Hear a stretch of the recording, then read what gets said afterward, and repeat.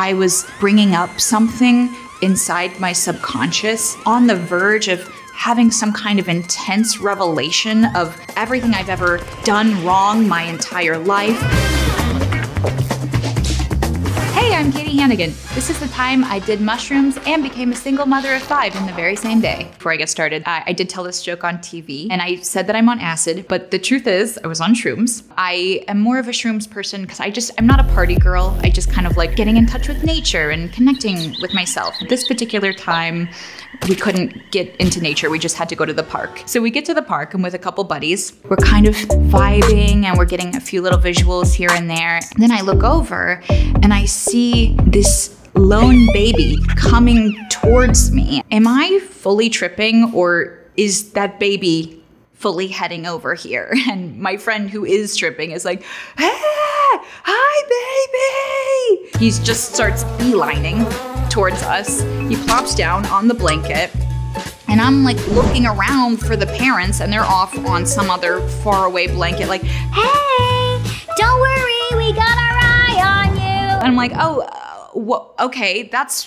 what you want to hear when you're starting to trip out. So we had gotten all these toys, clay and bubbles, sequins, and if I'm being honest, it did look like we were trying to lure a baby there, and the baby was in them immediately. It was slobbering all over everything, and we had to like throw them all away so we wouldn't choke on them. We had some clay, so I was like, okay, keeping the baby busy, like let's sculpt some clay together. As I'm sculpting with this clay, I just felt like the drugs kind of coming on, and it felt like I was bringing up something from really deep inside my subconscious on the verge of having some kind of intense revelation of everything I've ever done wrong my entire life and how to fix it and how to achieve my dreams. And just as I was about to have like a big realization, the baby grabbed my clay and smashed it on the ground.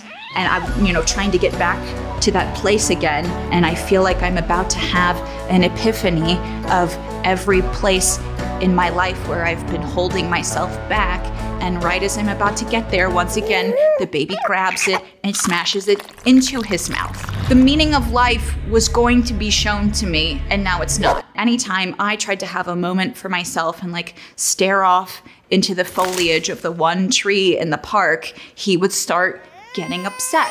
At a certain point, we realized that it was Father's Day, which explains why all the kids were running around completely unattended. My 2 friends, they go off to play Frisbee. I guess I'll stay here. I'm not gonna leave the baby. He's already been abandoned by his family. And me and the baby and the toys start attracting more kids. All of a sudden, it's now me and the baby and 3 other random kids on the blanket. They were fighting over the toys. I'm fully tripping at this point, and every time they were grabbing the toys, I was just identifying with them emotionally, where I was like, wanting, defensive, jerking my body. It was so jarring. And one of the kids looks right into my face and he's like, your eyes are weird. No, they're not. They're good. They're good. And now all the kids are trying to climb over on me to stare into my gaping pupils. The baby starts crying, of course, because he wasn't the focus of attention for like 3 seconds. I was trying to calm the baby down. I was like patting his little back, and he looked into my soul, and I looked down at his sweet little face, and I just got triggered pretty hard because I was thinking like, I am this baby, and maybe if I had the support that I needed as an infant, I wouldn't be doing drugs on a blanket in the park right now. And I'm fully sobbing. Then the parents of all the kids suddenly come to the realization that maybe the stranger they left their family with isn't 100% stable. So they come and they get the kids and they get the baby, and I felt pretty bad that the baby was gone, because at that point I felt he was my common law son. I mean, I didn't want him originally, but now I have grown to like him, and isn't that what parenthood is? And my friends come back. I am crying in the fetal position because I never got to say goodbye. So if you're out there, baby, don't do drugs. Tales from the